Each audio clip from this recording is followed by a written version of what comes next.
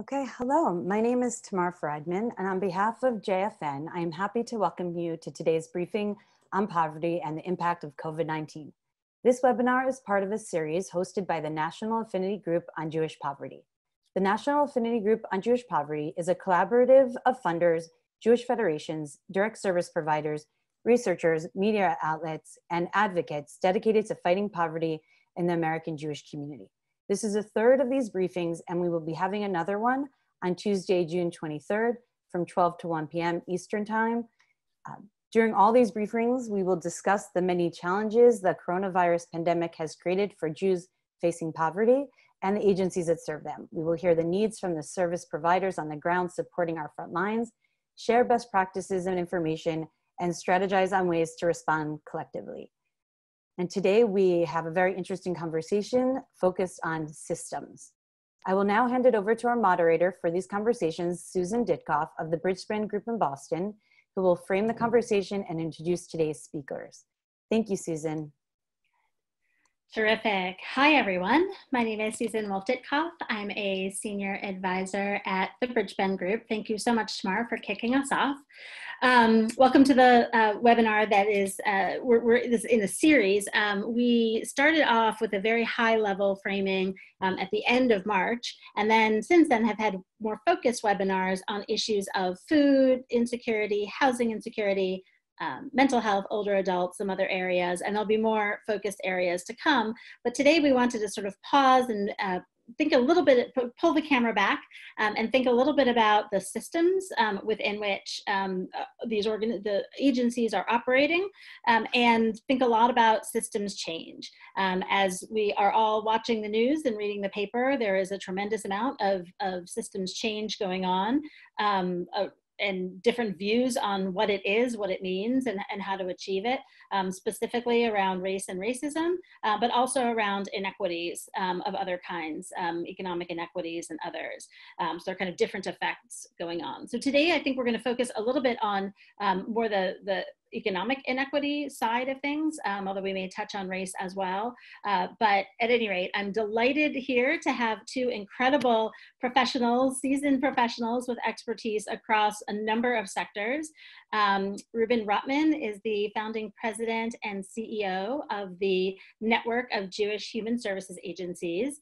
Reuben has a network of about 140 member organizations that are on the front lines, and we look forward to hearing stories from the front and what it's taking to make change happen. We also have Charlene Seidle of the Leichtag Foundation. Thank you, Charlene, for joining us. Charlene has been the Executive Vice President of Leichtag and has also served at the Jewish Community Foundation of San Diego, on the board of the San Diego Grantmakers, as well as on the board of the Jewish Funders Network. So many, many decades, even though you are all a youthful 29 years old, a very experienced panel today. So thank you both for thinking about this with us. I thought I would start off with a couple of framing remarks about what systems change means and how to think about it. If you ask three people in the nonprofit sector or the government sector or the activist, among activists, what does systems change mean? What does field building mean? If you ask three people, you'll get four answers. Everyone has a slightly different sort of camera angle in on what this means. And there's a lot of, I would say, information overload right now. So what I thought I would do is just propose a couple of very simple characteristics of a field. What does it mean to try to do a field building strategy? And especially in a moment like this that is so dynamic and things are changing so quickly. A number of years ago, the Bridgespan Group, along with the Irvine Foundation, published a document called the Strong Field Framework, which is available on the Irvine Foundation website. And more recently, my colleagues have published a document called Field Building for Population Level Change. And in a nutshell, there's sort of a few different pieces of markers of progress, I would say. This is not sort of a recipe book, but it is just what are the kinds of things that you would want to put in place or be thinking about as you think about field level and systems level change. The first is a shared definition of the problem. That is so critical because everyone has a slightly different reason why they are coming to the table. And one of the questions of, how are we framing this moment? How are we framing this problem is important, because otherwise what happens is the different agendas sort of take over, and without clarity on what is the work that we're trying to accomplish. A second important piece is the knowledge base and the data of what is it that we know and what is it that we believe about the causes of this problem and what it's going to take to solve it in a significant way, beyond just a few organizations at a time. The third is a set of actors and a set of institutions that are collectively envision themselves as people who are working to develop the shared identity and the shared vision. A fourth is a field level agenda, meaning an agenda could be everything from the message, it could be adaptive solutions that people are experimenting with, and just sort of a way to take a way to view where we are and sort of think about taking it to the next level. And then the last one that I would propose is very close ties to the communities that people are hoping to benefit. And in fact, making sure that the people who are intended to be benefited are centered in the strategies. Because I think there's a lot of sort of top-down examples of strategies that come from the top or from the outside that fail, that don't work, which is not particularly surprising when you pause and think about it. But really engaging beneficiaries as the co-owners, co-creators of their own solutions, and people who can allocate resources to their own solutions. So bringing expertise to bear, but really sort of deep, authentic engagement. So let me pause there. That was a fair amount, but just thinking about some of the different angles, what I'd love to do, Reuben, is start with you and just tell us a little bit about this moment before we kind of get into some of the elements that you are seeing out there in terms of collaborative or field building approaches. Let's stop for a minute and try to frame the moment. Sort of where are we? How have things changed in the last 3 or 4 months, and specifically just how have responses by human services agencies changed? How has the agenda had to adapt in the last few months? Sure. So if I could take everybody back, because Susan, I was part of the conversation in March when we started this whole adventure together. We are still living in the craziness and the gray and the uncertainty of what this pandemic is all about. And so in early March, when our agencies needed to follow government mandates around shutdown, there was a literally almost overnight drive to close offices where necessary and to transition service delivery to virtual platforms. That was both confusing, intense, exhausting, but also pretty exhilarating, because agencies learned pretty quickly that they were able to continue to provide service delivery in a manner and a fashion that they had never before previously operated in extensively. And so some agencies might have done some things virtually, but now they were forced to do almost everything virtually. And so we're now 3 to 4 months past that. And to this day, despite the fact that many states have started to reopen, most of our agencies are still continuing to provide most of their services virtually. If they've gone back into the office, it's been for administrative purposes. It's been for some back office work that needs to be done, but primarily the client service delivery is still taking place in virtual platforms. And the use of volunteers has still been structured to enforce the social distancing requirements, to make sure that they're being taken care of for their own health, and that the client that they're providing the volunteer service for is also being taken care of. Mm-hmm.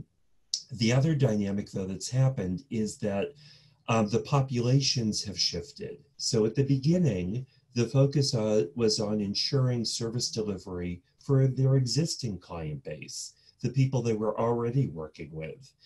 And now that is continuing, but it's been expanded to new individuals, new clients who are seeking service delivery because of the impact of COVID-19 on their particular situation. I would say that the biggest areas of need, I don't think are going to be surprising to you. They've been in the area, first and foremost, of food assistance, because very, very clear, concrete need around not only affordability of food, but simple access to food. There were plenty of vulnerable clients, and now even more so, who simply did not have, because of the restrictions related to COVID-19, the ability to go out and go grocery shopping. And if they were able to get out to the store, they weren't necessarily able to get the products that they were looking for or that they needed, either because of scarcity or other dynamics at play. And so food has been a big issue. Second to food has been emergency financial assistance for a range of issues. Could be utility assistance, could be rental assistance. It could be assistance related to providing funds for some bills that they fell behind on because of changes in their employment status. And so some agencies have seen a pretty significant increase in those requests. Other agencies have seen a pretty flat level, not a dramatic increase in those requests yet. The last area, though, which we're starting to now see some of, not universally across the country, but again, some of, has been in the domain of unemployment. As you know, you've read in the papers and you've seen the dynamic going on. There have been pretty significant layoffs and furloughs, and those have been uneven. It's not like one industry was impacted. It's been pretty universal across many industries. And there's been confusion around the degree to which individuals aren't going to get maybe rehired back because of the government PPP loan and the ability of the agency to maintain positions. And, you know, there was a lot of angst around that process. But there's also concern around, if they're not going to be rehired back, where are they going now? And so we have started to see, again, it's not universal, but we've started to see some people beginning to reach out. Now, as you know, when the CARES Act was passed in the US, there were provisions to extend unemployment and also to increase the amount of the unemployment benefit. And so for some individuals, being laid off and collecting unemployment, if they were able to navigate the maze of the bureaucracy of the process, which ranged dramatically from state to state, but if they were successful and able to navigate that, for some individuals, depending on their position, they might be taking home more than they did previously when they were employed. Others, even if they're taking home less, there's so much uncertainty with the volatility of the field and looking for work that individuals aren't universally rushing for help in terms of rebounding. But we're beginning to see the beginning trickles of it. And the way we know that is many of our agencies are starting to offer more virtual workshops around the career search process and around managing sort of the grief and anger and loss around being laid off. And we're starting to see more and more people reach out and participate in those offerings. And again, those are individuals who previously were never clients of our agencies before. So I said a lot. I was sort of all over the place, but I hope I answered your question. No, absolutely. Let's just stay on this one for a moment, Charlene. If you want to sort of let us know from your perspective just how you're seeing this moment, and then we'll kind of go through some of the more detailed questions. But you've been working with grantees, with grantors, with communities for such a long time. How are you seeing kind of this moment? How is it different from a few months ago? And what's your sense on where it's heading? Yeah, no, thank you, Reuben. There was a lot there, but it was really helpful. I actually was thinking about some of our own needs. So in this community, which I'm sure tracks, similarly to others, Yep. in that, we had this incredibly, this intensification of need on all levels that happened very, very quickly. Our first move sort of as philanthropy was to, well, we had a couple, but as a foundation was to, number one, like first and foremost, like the first day, we went on, say, a stay-at-home order. We contacted all of our grantees. We split it up among our staff. We reached out. We phoned every single one of our grantees, including in Jerusalem, and Israel had already was about a week or two ahead of us. And the value of existing relationships and ramping up support during these difficult times. I mean, it sounds a bit cliche, but I feel like just from a pragmatic standpoint, it has just come to bear so much in so many ways, and I'm happy to build on that. As much as possible, then we have tried to, number one, give flexibility as much as possible. So we sort of immediately pivoted to accelerate funding if we had, funding commitments for later in the year, getting, there was worries about cash. Basically, our goal was, let's not have these organizational leaders or, beneficiaries, but organizational leaders that are our intermediaries making crisis decisions. Let's not, if they need to reorganize their staff, in a month, in 2 months or 3 months, we didn't really know when this was going to be, what the journey looked like. But let's not do it the day after or a week after the stay-at-home order. So actually, and I don't know if this is too detailed, Susan, in terms of what we did, because one of the things that we did, and there's a few, but was even before the PPP loans were announced, we provided bridge funding in terms of interest-free loans to allow organizations to keep their staff that were our grantees that were sort of immediate, so that they wouldn't have to make those crisis decisions, knowing the decisions were along the pike. In terms of what we're seeing in the moment, I mean, I could go on with other things we did, but I could also do that later. We're really like drilling down on where our leaders are in this moment in time. Isolation. We've also found, I guess, in our micro experience, that what you said, Reuben, about people not immediately, like there wasn't an immediately groundswell for requests for help. Like when we talked to some of our social service partners, I was surprised about that. Right. And now I think that is ramping up in a way, from my experience, different from the recession. At the recession time, maybe because it was a slower, I could speculate, but there seemed to be, when we were addressing the recession, there seemed to be, more of an immediate need in terms of basic needs that presented itself. This just seems slower. That's just one foundation's experience. And I can share more about, I think, like how philanthropy and our foundation has reacted in the moment, but I think I'll just leave it at that. Yeah. No, that's great. And Reuben, just sort of thinking about the changes that you just observed, and Charlene, some of the responses, things that you did is very helpful, because I think that right now people are trying to figure out, like, it does feel like there's a little bit of a transition going on now. So there was sort of the initial shock and, fetal position that everyone was in. Right. And then where there was kind of this weird sort of moment in time where everyone's in their house, right, sort of lockdown. And now, just as things are starting to open up again, but really differentially, it's just in this very different place. And Reuben, as you said, just the dynamics of saying, okay, well, if the unemployment benefit is going to go away, what does that mean? And the foreclosure, moratorium is going to end. What does that mean? How do we think about that?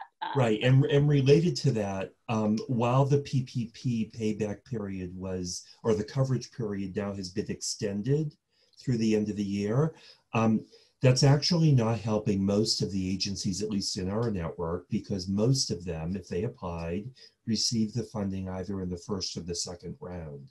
And so they will have already been exhausted, the funds will be over.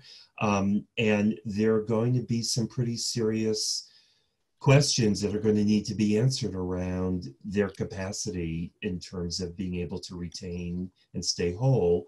I am overall, the dynamic in our network has been that this year, this fiscal year, between emergency COVID funding that many received or emergency COVID fundraising that many agencies implemented on their own or with support from Federation, and between the PPP loans and between the ability to claim reimbursement for government-funded services that at the beginning, they were unclear government was going to reimburse for if it went virtual.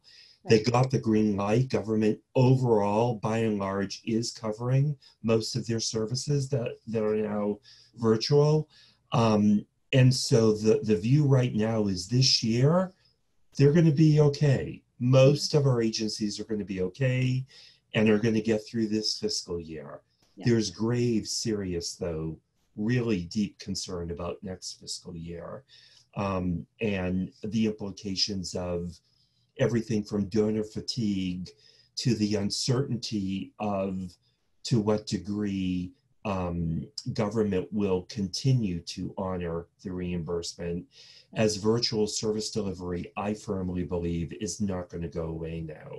Yeah. The agencies are not going to universally pivot back, just like they pivoted to virtual.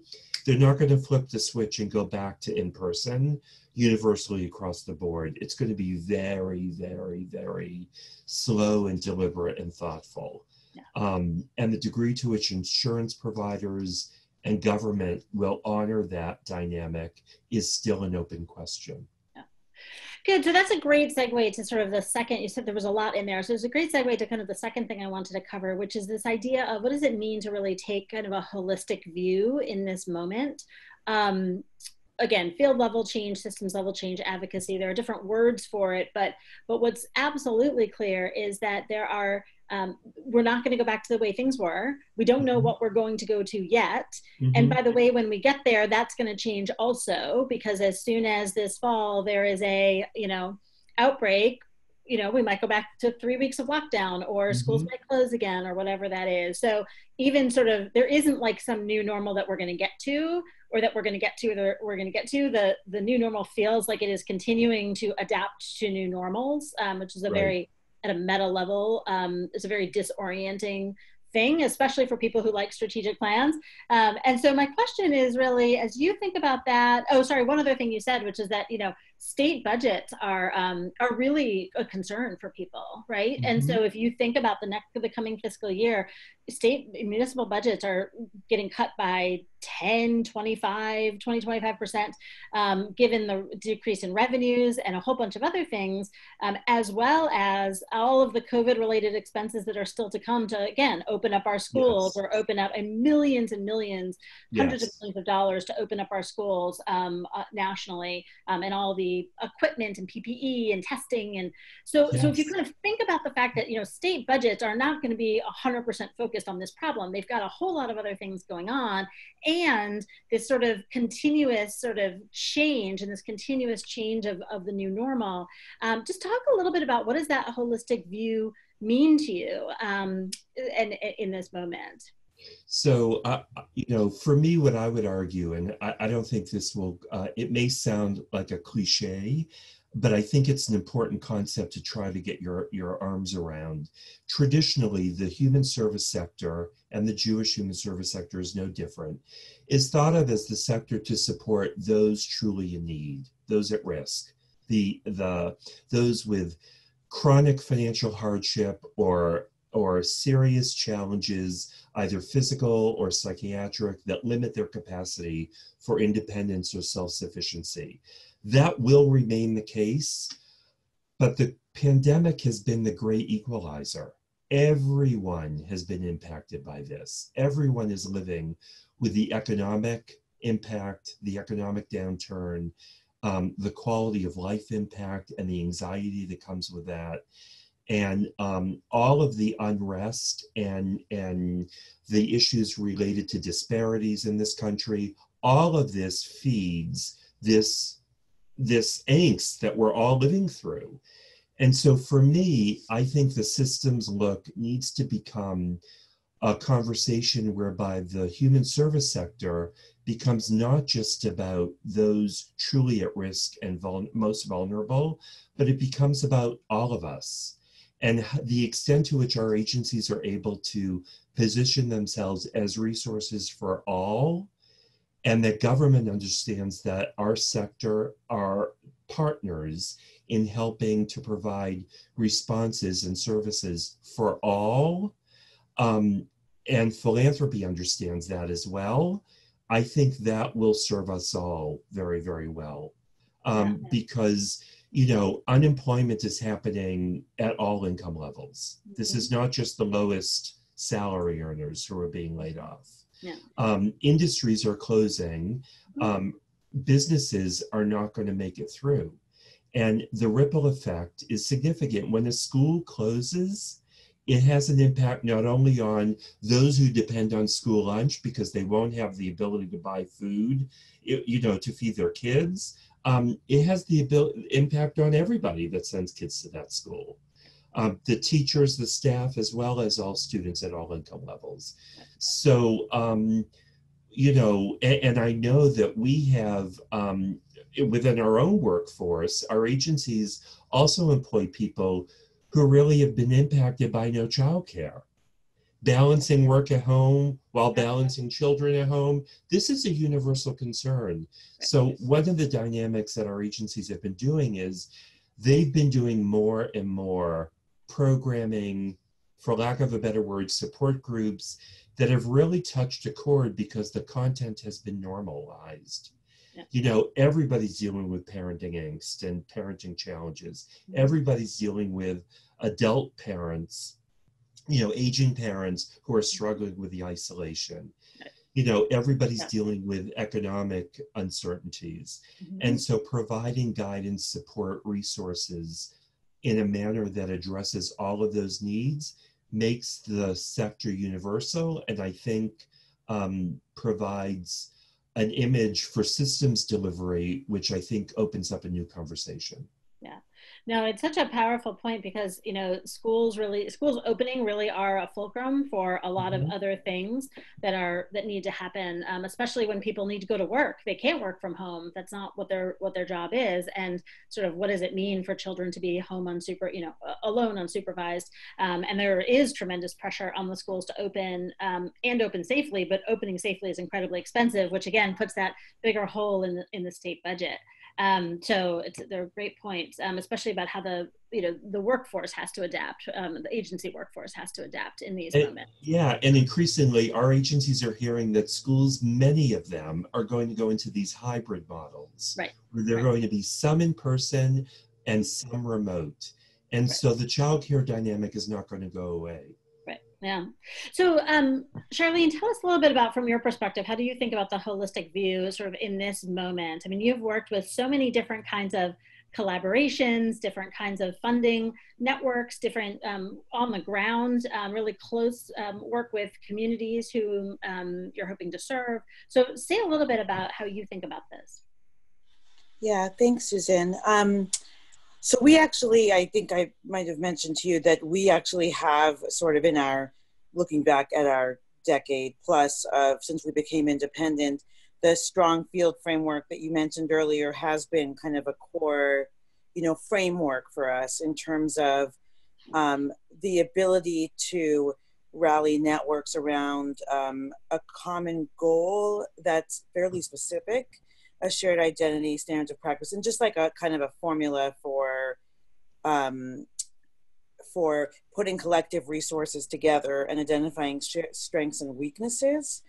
We've also, and I think this is really, important to note in the moment, we've also really put a stamp of iteration on that, so that for us, we don't even have strategic plans, and we're very, very iterative. I think one of the positive things about this moment in general is that the tolerance, and you sort of alluded to this, I think, Reuben, that the tolerance in general for risk is probably I mean, you have the lowest barrier for risk than you're ever going to have. At least I feel like that from philanthropists, from foundations, you know, organizations and programs have, I mean, I hope this is, we feel, the most ability to take risks because everything has been so disrupted. And so the idea of even, you know, having kind of a formula for this moment, I think iteration has to be the formula. It's got to be building on the relationships that you have, taking the risks, you know, kind of educating if you don't feel like you have that kind of a support. But as philanthropists, which we really feel that philanthropy is the risk capital of social change, that, you know, philanthropy has to be on front of a lot of these issues. And while I certainly agree with you, Reuben, and I think you're being like kind of specific to the human services issue, yeah, we're all kind of, I mean, I saw this in a meme, but like we're all in the same storm, but we're definitely in different boats in how we're in the inequities in the ways that we're experiencing this. So as much as we can like slice and dice that, I think risk and also be real specific about the communities that we're engaging, involving, really listening. Angelica Berry, who some of you may know, is on our board, and I did an interview with her a few weeks ago, and she said that she quoted Russell, her late husband, would say that the key to sales is listen, listen, listen, you know, to the client. And so we really like have, as we've built on existing relationships, thinking that the key to this moment and in general holistic change and system change and community change is to listen, iterate, do. Keep listening, iterate, do, and to continue on. And especially like in times of major disruption, like that's a formula that I at least believe will work, you know, better than ever. We actually like instituted our initial focus groups around one of our areas of change. I mean, it wasn't actually in the poverty area, it was in building Jewish life in the area that we live in. We did a bunch of focus groups because of all levels of the community, of all kinds of beneficiaries, and because we're in a community where only about 8% of our Jewish population affiliates with any institution. But anyway, the focus groups themselves were such an interesting tool. And the discussions that we had, that we now, it's just like part of our culture. It's now like a program. So it's a constant feedback loop. And the more in these moments of intense disruption and intense inequity in our Jewish community, external to our Jewish community, the more we can keep those feedback loops active, the better. Right. Yeah, the other thing, maybe I'll just, go ahead. No, I was just going to say, this is a culture change in human services, because traditionally, a human service professional, a therapist, a social worker, a psychologist, would not necessarily, in developing a program, seek that input from the potential users of service. But we've been here at our network, we've been promoting that and helping agencies to do that, even in the poverty space. So we administered last year what we called our Jewish Poverty Challenge. And part of that was to support agencies who wanted to innovate in their Jewish poverty response to achieve greater impact. And part of the dynamic that we encouraged and we helped them to figure out was how to engage the users of service for feedback on their proposed innovation. Right. Because you don't want to sort of lead a client on that if you ask them for their input, are they going to get something in return? What does that mean? You know, there's layers here that get a little bit complicated, but still that input is very, very essential to develop a service that's going to be meaningful and lasting. And we've been doing that. So. No, absolutely. And I think, you know, there's been a long-standing conversation in the field about dignity, right? About the dignity of the people who are being served and who we're trying, you know, one is trying to help.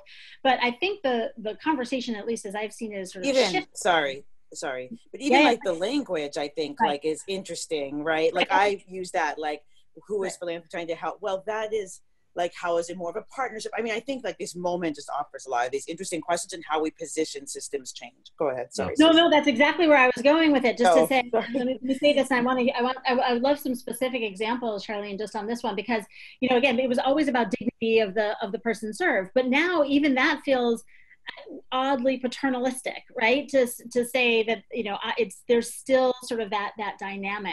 And so really thinking about not only for the practical reasons that to the extent that beneficiaries are not included in the design and, you know, research development, service design, it won't work as well, right? They do need expertise, they need money, but they also need sort of some authority and agency about that. Which is, you know, to your point, Reuben, very different. But also it's just sort of morally, it's more of the right thing to do, to not kind of have those sort of top-down sorts of programs. So, right. So that's exactly where I wanted to go, Charlene, if you just on the language even, or just sort of how we're thinking about this, and maybe just some examples. I know you've done so much work with communities in the past, just some examples of what does this look like, and how do you think about systems change with this lens? I mean, in terms of the language, like it's definitely, you know, I mean, we're clearly in a different situation than a human services organization where we don't have maybe some of the guidelines, you know, around even just confidentiality. And, but we've also found, and probably this is generally true, that number one, like those who, like a lot of those in need, quote unquote, aren't like aren't self-identifying as in need. That there's got to be other ways in order to identify them and work with them, partner with them, that are just not traditional. And so these sorts of like ongoing, like setting up this kind of this culture of listening, like really the kind of trust-based relationships, working with grassroots leaders. We've really, in Jerusalem, our whole strategy has been around talent. So we literally, alongside grassroots leaders, we map the influencers by neighborhood. Like influencers, not like the head of, you know, a major institution, that's great too, but like on this street, in this neighborhood, and I know this is, you know, not realistic for everything, but just sort of the mindset on this street, in this neighborhood, who is like influencing their peers? Is it the PTA president? Is it, and who's trusted? It's sort of also going back to like here, especially, you know, we're a border community, so we have really wonderful Latino community here, and there's a promotoria model, like for health education, where there are women, like for breast cancer, right? There are women who are trusted in the community, who they, you know, are trained. And so it's a sort of a job training. They maybe don't have formal education, but to kind of talk about, say, breast health self-checks, right? And then they're the ones that are charged with micro community influence and micro community engagement, whether it's 20 women, 100 women, 1,000 women, they're going to be the ones that are trusted. And I think we can do, I mean, we've tried to, and we're continuing to try, I just don't want to imply that we're perfect, but even in our North County Jewish strategies, we've really tried to unpack and dissect in this community where so many are unaffiliated and so many aren't just like showing up at the doorways of whether it's human services institutions, JCCs, whatever, like who are those kinds of influencers? Because a lot of, especially, you know, probably always, but a lot of the trust is in peer-to-peer engagement. Like if you trust somebody to recommend a doctor or whatever, you know, or a book, I mean, that's who you're going to, so those sorts of really like ground up strategies, I think have been working and are going to be really important. Also like using an example from Jerusalem, sort of understanding like localized change. So like when we kind of are setting goals, really making the goal more about like the street or the block or the set of streets, and not like these lofty, really like, I mean, I don't want to put judgment on it, but really making goals and indicators of success very iterative as well, very specific, very, and kind of like understanding those small successes along the way, so that always, another strategy that we've had that I think has been particularly conducive to the systems change approach in a kind of weird way is that we're a limited life foundation. So we're planning always for our exit from like the very first day. Like, what is this program? What is this person? What is this relationship going to do? Like when we're no longer in it. So it's that orientation also around building capacity and giving over that, you know, is probably more or less applicable in the human service world, which I really get, but I also feel like there are opportunities there to share ownership and power in ways that are going to be just much more tenable and sustainable, and even probably cheaper in the long run, as we think about how to best provide those, you know, in need across the board with important services. Not sure if that quite answered your question. No, absolutely. Because I think that as we think about systems change, sometimes people sort of assume that it's, well, if we're not talking about the individual organization, obviously we're talking about policy change or advocacy. And it's not that that's not part of it. It absolutely is. But a lot of what you're describing is kind of changing the ground, sort of what's happening on the ground in terms of service delivery as well. So let's sort of look at that intersection, because Reuben, I know you've thought about this a lot, of where are some of those examples of people who brought all these pieces together, all the pieces of, you know, the information, understanding of the problem, bringing in the community, doing the policy and advocacy, that field level agenda. So give us some examples of what you've observed working. And then after this, I'm going to open up the chat. If people want to add questions into the chat, we'll open up to others. But okay, so I can share a couple of examples that really stemmed from direct individual work with people in need.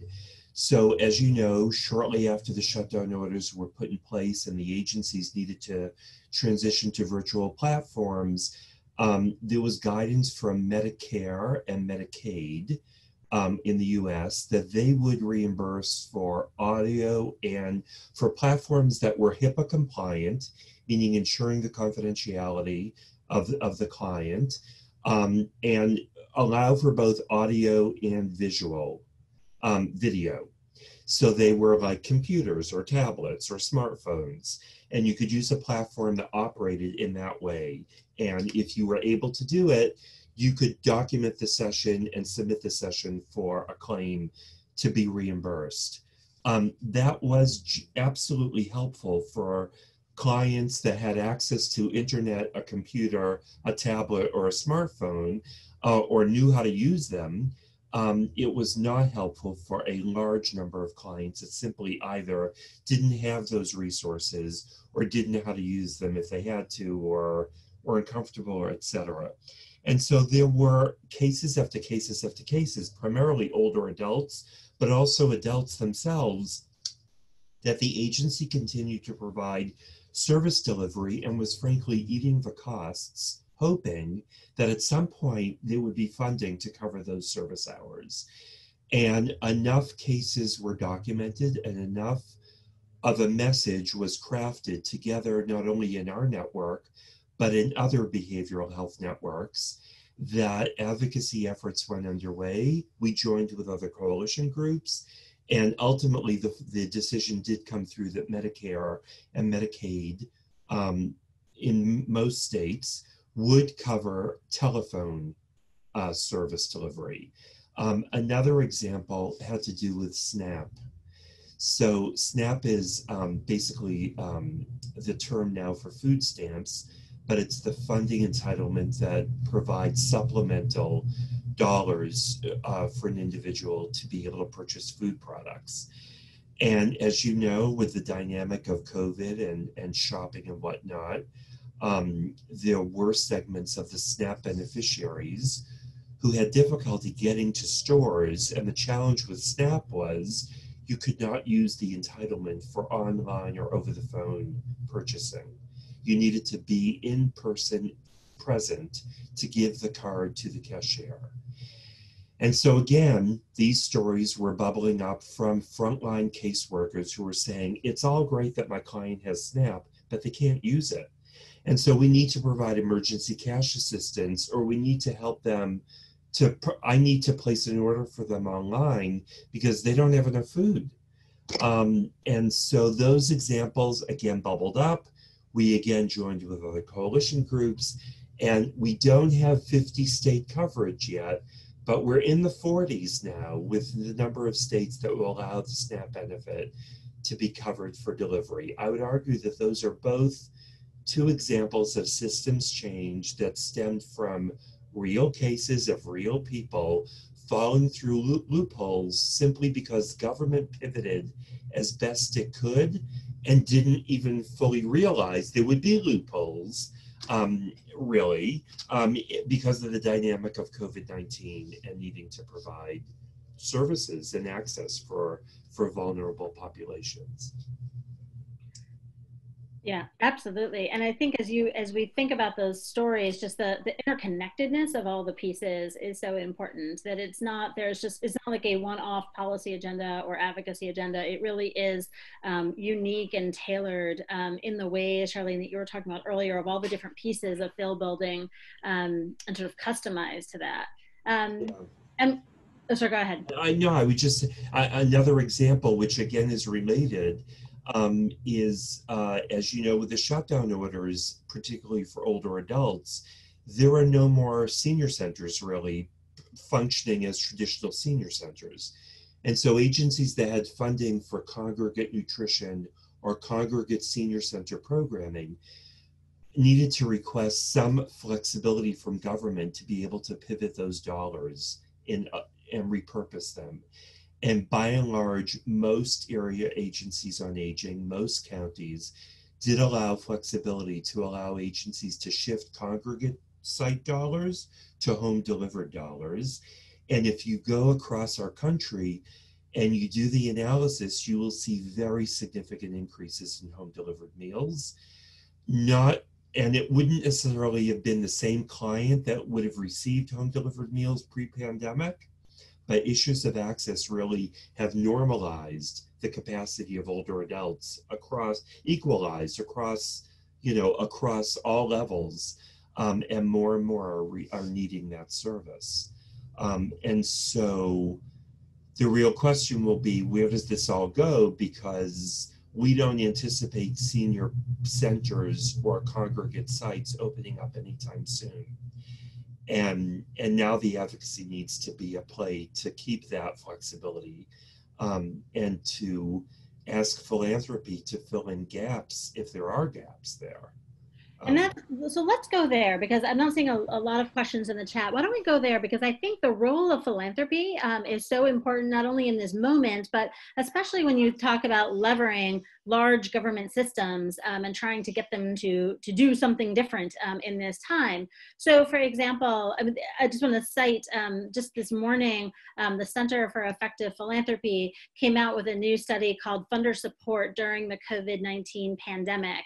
And it's at the Center for Effective Philanthropy is a terrific organization if you don't know them, and their white paper is available on their website. But one of the things that they do, among other things, is they surveyed about 175 grantees about what does this moment look like, and a lot of questions about funders in this moment. And so a couple of things I just want to point to, is a little bit buried on page 13 or something, but there's sort of this whole list of things that actions that funders can take or have taken during this time frame.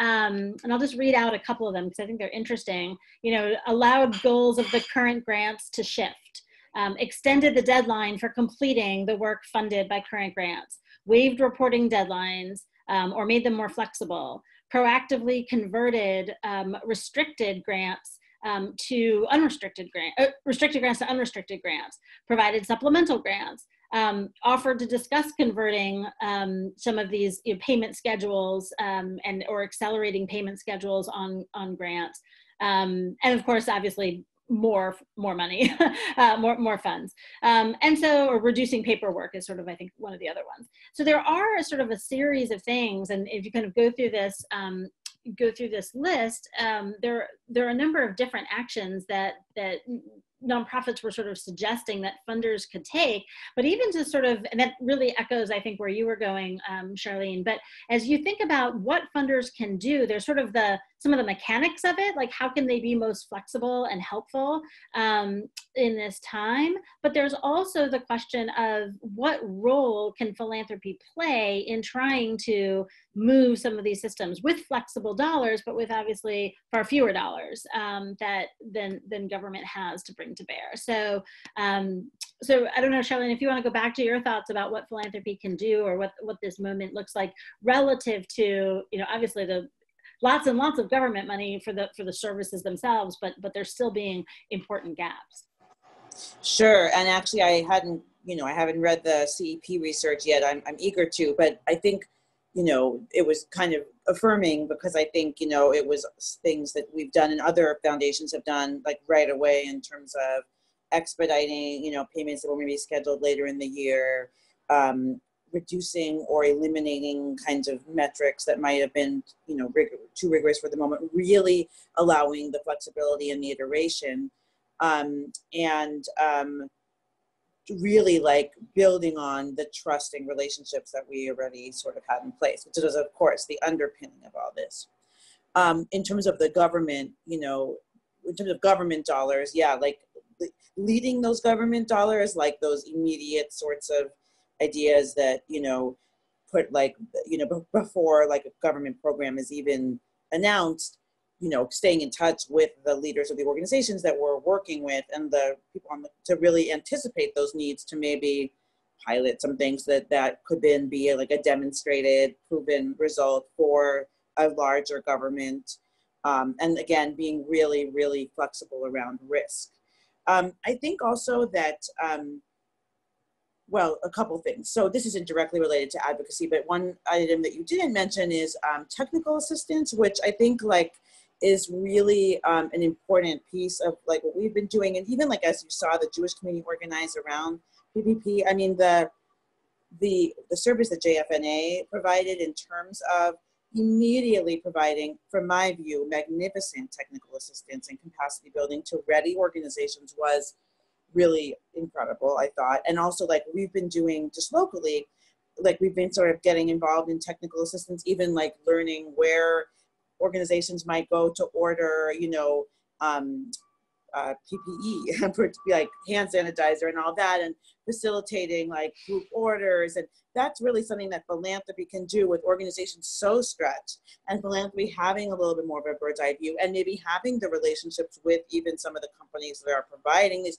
really like building on all the relationships. So in terms of the overall systems change, that's definitely a key piece of where we've been, where we definitely consider, you know, check writing one dimension of what we're doing. And then we think really hard during COVID, but also part of our DNA, I think, is, and for philanthropy to think really hard is, what are all the other resources at our disposal? Like, how do we use our voice? Like, what are the things we're seeing at cocktail parties? And, you know, how are we best training, you know, or kind of developing leaders in the fields that we're supporting? How are we inspiring other funders in order to join, like many investments? I mean, that's a whole other subject, but like impact investing. And so there's just a lot of ways that funders have at their disposal to support important, you know, advocate important ideas. That doesn't have to look also like traditional advocacy. I find also, you mentioned advocacy sometimes to some funders, it's like, oh no, we can't get involved with that, it's not legal. Well, there's actually like a lot we can do in terms of informal advocacy that could be really, really valuable. And there is clearly a role, whether it's, and every foundation needs to find its own comfort level, but whether it's commissioning research, whether it's supporting some of these pilots that then, you know, if you don't want to be involved in like the direct sort of government advocacy, there's lots of ways. Local, building on relationships. Many of us in foundations, we have relationships with local electeds, we have relationships with state electeds. How are we really building on those relationships to advance the causes that we care about? One more thing that I'll just say, it doesn't really have to do with advocacy, but I think it relates to systems change, which is that I think now and always, I just read another article about this yesterday, there's a lot of talk about like nonprofit mergers that are going to come out of this pandemic, and, you know, which is good. I don't want to denigrate it. At the same time, you know, I sometimes feel that as philanthropy, like, let's focus on our own sector first, maybe, and be a model rather than, I mean, nonprofit mergers are really hard. And there's a lot of reasons that they're hard, and there are reasons that they work and they don't work. They really have to come from the ground up. I've never seen, well, I've personally, like, it's rare that like a funder imposed nonprofit merger is going to have the lasting staying power. So what are ways that we as funders can work together? In San Diego, we joined together right away with the Jewish Community Foundation and the Jewish Federation to establish the San Diego Jewish COVID Emergency Fund. I know many other communities did that. We were proud of this model in particular because we had private foundation and public philanthropy involved to just streamline those processes, like to organizations not having to apply to multiple sources, to provide grant writing capacity support. Like we're paying for grant writers for these organizations. And so there's a lot we can do in funders to work together to model also strong collaboration that will perhaps inspire and also advance fields that we support. Well, we're going to have a, those are such great ideas, and we're going to have a discussion later on this summer about strategic alliances, M&A. So we will invite you back for that one. Because, sure. I didn't know, but the headline is it's so much harder than people think. Yeah. And, you know, just letting it all sort itself out is sort of Darwinian and not the right answer either. So how to pursue that. So excellent. So Reuben, we've got about 5 minutes left. Tell us, as you think about the role that philanthropy can play. Certainly there's advocacy work, and Charlene, it's funny that you mentioned that because we had I wrote an article a couple of years ago for SSIR on philanthropy and advocacy, and the very first lesson is how much more you can do within your 501c3 status as a funder than you think you can, and so how some of that's coming back to the fore. But so I 100% agree with that. Reuben, tell us a little bit about when you think about the role of philanthropy and what it can do at this moment. I think it's a really nice way to kind of bookend the session this morning. So I would only add to Charlene's comments by sort of encouraging nonprofits and foundations to really truly think of themselves as partners and as thought partners. I think foundations should create a safe space for nonprofits to share challenges and simply talk them through, not with the expectation that they'll be funding necessarily, but rather, how could we advance a solution for this challenge that you're struggling with? Some of it might be dollars from our foundation, some of it might be dollars from government, some of it might be new partnerships that could be brought about by other grantees that we're involved with as the funder. I would hope that this moment is one, because of the flexibility the funders have shown, both private foundations and federations and government, this should be a moment that nonprofits could be open to sharing their challenges in very safe spaces and look for that thought leadership and that thought partnership. And I think all too often that doesn't happen, really. And it would be good to try to foster that new, that new comfort. And that's really what this affinity group on Jewish poverty is doing. We're bringing together multiple funders, multiple service providers, the media, academia, federations, and no one has the solution on addressing Jewish poverty. We're simply coming together to say, these are the challenges that we're seeing. This is what we've done. This is what we haven't done. This is where we've had success. This is where we've had roadblocks. We're beginning that dialogue in safe space. And so we should only be continuing. This could be a model for how to do this conversation moving forward. No, absolutely. And just to sort of wrap up with some of the themes that you all have been talking about, I really appreciate how much of this is building on things that in some cases are just good grant making, like don't laminate your theory of change because it's going to change. Hopefully, if you're doing it right, it will change.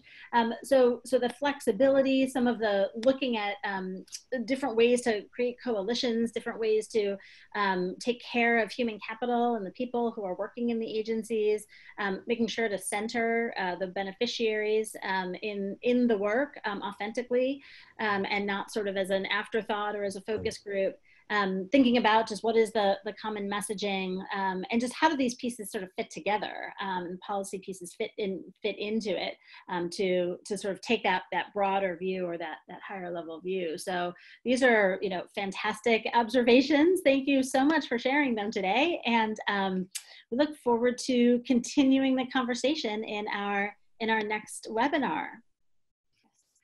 Thank you so much, and thank you, Reuben, thank you, Charlene, and thank you, Susan, for moderating today's conversation. There's so much information to digest and to think about, but lots of other real tactical things that we can learn from. So like Susan mentioned, we are going to have another webinar on Tuesday, June 23rd from 12 to 1 Eastern time. Look out for emails about the topics, and the newsletter for the Poverty Affinity Group newsletter will come out next week, which will also talk about all the different upcoming webinars and learnings that we're going to do together. And you can also find information about JFN's programs and recordings of past programs at jfncovid19response.org. We have lots of information going on there that we would love for you to share. And if you have things that you would like us to post and to share with the community, you can always send that along to me and we can share it more broadly. So with that, I want to thank everybody for participating and hope to see you again soon to learn together again. Thank you all.